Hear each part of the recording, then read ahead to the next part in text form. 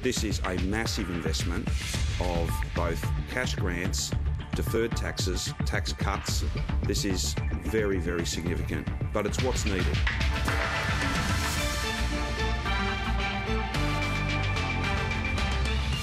Also ahead, the federal government under pressure to let more Australians return to the country, but it says the states are the hold-up. Authorities on the US West Coast warn of a mass fatality event as they search for dozens missing in massive bushfires. Naomi Osaka, champion of this most unique US Open. And Japan's Naomi Osaka wins the US Open, taking her third major.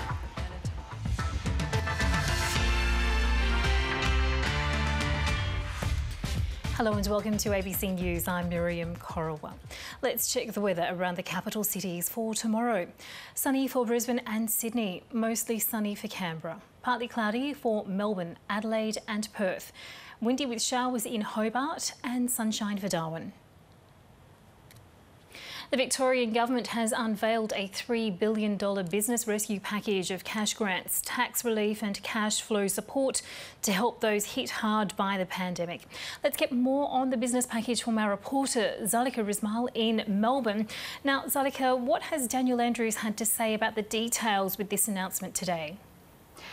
Well, the Victorian government says this $3 billion business support package is the largest in the state's history, saying that it's necessary because the state is facing an unprecedented challenge. Now, the package includes cash grants, cash flow support and tax relief. I'll just take you through some of these key measures. So the package includes $1.1 billion for cash grants. That will allow more than 75,000 businesses with payrolls of up to $10 million to access cash grants of up to $20,000. It will also include payroll tax deferrals as well as targeted support for the hospitality sector. Now, that will include measures such as waiving liquor licence fees as well as grants for individual venues, with Melbourne venues eligible for up to $30,000 in support and regional venues for up to $25,000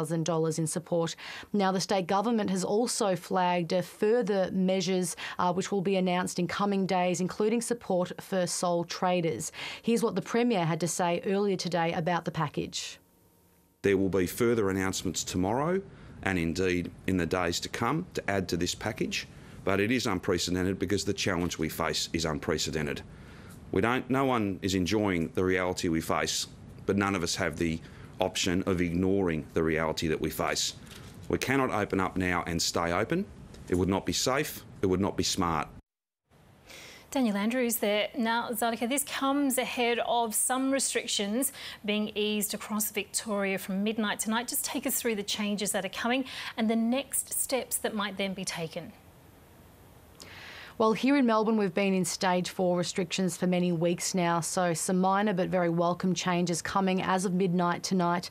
Now, they include a shorter curfew. It will now start at 9 p.m, not 8 o'clock. 2 hours for exercise or for some social interaction with one other person outdoors. So that includes something like sitting in a park, for example, which we haven't been able to do so far. It'll also include that single social bubble, which will allow single-person households or single-parent households to nominate a person who will be able to visit them at home, as well as playgrounds opening as well. But the next step for Melbourne won't come until at least the 28th of September. That is a hard date, provided Melbourne meets that 14-day threshold of fewer than 50 cases per day. Now, we're currently tracking at 56.9, and today the Chief Health Officer said he is confident that we will make that target and will be able to take that next step. But for regional Victorians, it's looking very, very promising. Now, regional Victorians tonight will also have some restrictions eased, in particular when it comes to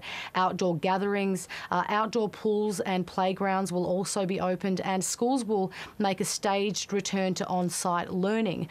But potentially, regional Victoria will take another step within days, with the Premier flagging that they are on track to do that. Now, their their trigger threshold for this next step is different to Melbourne. Of course, it's fewer than 5 daily cases over a 14-day average, and they're currently sitting at 4.1, so doing very well. And that next step would entail things like people being able to leave their home for any reason at all, and also a staged reopening of cafes, pubs and restaurants to some on-site service. And Zalika, what can you tell us about a new COVID-19 case at the State Parliament?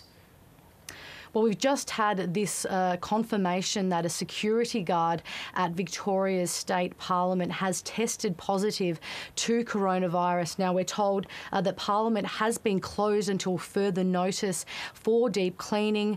We're told also that this particular individual stayed home as soon as they felt unwell, but that contact tracing is, of course, underway. Now, Parliament was due to sit on Tuesday. We're unsure at this stage what that means for Parliament sitting. And Zalika, we had some protests again in Melbourne against the lockdown measures. What happened? That's right. Well, today is the second day where we've seen anti-lockdown protests here in Melbourne. Today we've seen several arrests and also several scuffles, primarily out near the Queen Victoria Market. Now, that follows more than a dozen arrests yesterday and about 50 fines being issued for a similar protest. And, of course, another protest last week where 160 fines were issued and 17 people were arrested. Our reporter Zalika Rismal with all the latest details there in Melbourne. The Federal Health Minister Greg Hunt says the timeline for a coronavirus vaccine has not been interrupted. Oxford University will resume trials of its vaccine candidate with pharmaceutical company AstraZeneca after testing was abruptly suspended last week.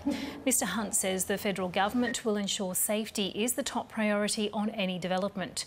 Australia has a deal to manufacture the vaccine domestically if it proves successful.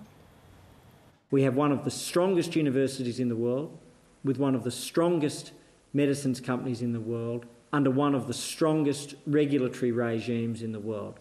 They've prioritised, as we do, safety above all else, and they've examined the case, they've determined it's safe to proceed, and therefore the vaccine trials are continuing. And the latest advice we have from the company to my office, as early as this morning, is that the timetable for vaccine provision to Australia is unchanged, with early 2021 continuing to be the expected timeframe. New South Wales has recorded 9 new COVID-19 cases. 4 of the cases are in hotel quarantine. 1 is locally transmitted and being investigated, while the final 4 are locally acquired with a known source. 2 of the locally acquired cases were linked to the Eastern Suburbs Legion Club cluster, while the other 2 are linked to the St Paul's Catholic College Greystanes cluster. New South Wales Health also noted that a previously recorded case visited the KFC outlet in Concord on the 6th of September. The New South Wales Premier Gladys Berejiklian has insisted her government is stable despite the National Party's threats to break away from the coalition agreement over a koala protection policy.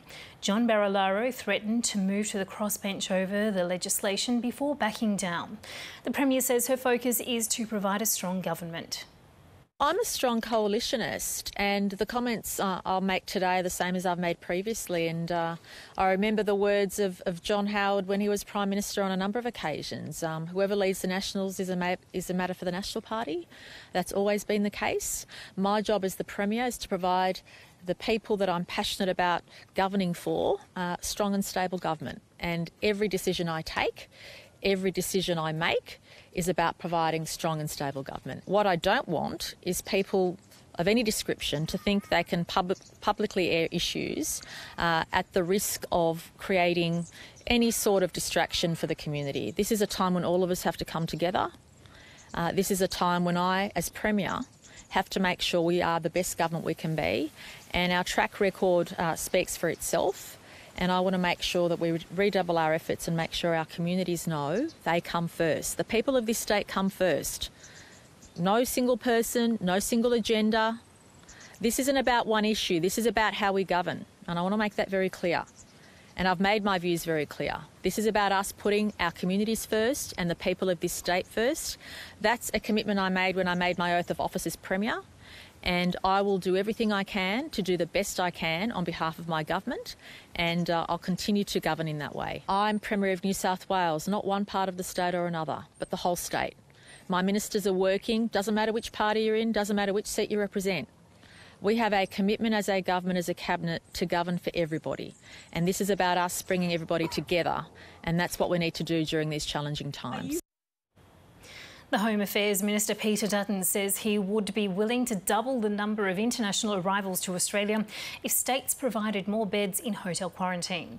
There are more than 25,000 citizens who want to return from overseas, but Australia is only accepting around 4,000 arrivals each week. The cap was introduced to ease the burden on state hotel quarantine systems. Mr Dutton has told ABC Insider's host David Spears lifting the cap is contingent on states increasing quarantine capacity. A number of people that we can bring in through the international ports at the moment is a function of, say, for example, the Queensland Government or Queensland Health's direction that people that hop off a plane from Los Angeles have to go into a hotel for 2 weeks. At the same time, they've got a cap on the number of places that they're making available at those hotels for quarantine. So we're working to those restrictions. I would be happy to double the number of people tomorrow if Queensland Health was to relax the quarantine period of 14 days, if that's what the health advice provides. What about people leaving Australia? Then they need to increase the number of hotel rooms available. The opposition has rejected the assertion that the states are responsible for the slow rate of international returns. Shadow Home Affairs Minister Christina Keneally has accused Peter Dutton of attempting to blame his failures on Labor premiers. As the Minister for Home Affairs, Peter Dutton should be doing his job. We have seen him all week in a partisan play attacking Anastasia Palaszczuk. Not a peep out of him about what's going on in Liberal states that have exactly the same border closure policies as Queensland. Haven't heard him criticise Stephen Marshall. Haven't heard him criticise Peter Goodwin in Tasmania. Peter Dutton should stop playing partisan state politics. We don't have time for this. We're in the middle of a global pandemic. He should be doing his job. And his number one job right now as Minister for Home Affairs, he should be developing a plan to get these stranded Australians home. 25,000 Australians are around the globe in places like the United Kingdom, in India, and Lebanon, and the Philippines. Lebanon, for heaven's sakes. The Commonwealth's already given $5 million to Lebanon. They've already recognised it as a humanitarian disaster, but they're leaving Australians behind in that country. It is in the wit of the Commonwealth Government to resolve this. Send some chartered planes out. We've got 2 grounded national airlines. Use the federal quarantine facilities that we have in place. The Prime Minister convened a so-called national cabinet. Go there with a plan. The wife of a Queensland vet missing on a live export ship feed capsized off the coast of Japan says each moment is a living nightmare. Emma Order has joined calls for the search to continue after it was called off due to dangerous conditions. Her husband, Lucas Order, is among 40 people still missing after the ship went missing last Wednesday during a powerful typhoon. Ms. Order has thanked Australian and Japanese authorities for their efforts, but says the thought of their 6-month-old son growing up without his father is heartbreaking. We don't know whether our Lucas is going to come home through the door or whether he's actually gone forever. The current situation is tremendously overwhelming. However, I'm not alone, as there are 39 other families feeling the heart-wrenching pain this tragedy is causing. Authorities fighting large fires in the US state of Oregon say they're preparing for a potential mass fatality event as weather conditions ease and recovery efforts get underway. At least 8 people have died and dozens are reported missing after 2 large blazes saw 500,000 people placed under evacuation orders. Flames have destroyed thousands of homes and at least half a dozen small towns. This is our house, this is our garage. And this fire, it doesn't even look nearly as menacing on the video as it actually looks in real life, but there's a big fire in Ashland right now. It sounds like, propane tanks exploding, so we're thinking that it's definitely where houses are now. Back home, feral cats have been wreaking havoc on Kangaroo Island's vulnerable wildlife and livestock industries for decades. But after this summer's deadly bushfires, conservationists say the problem is only getting worse. One of the world's largest eradication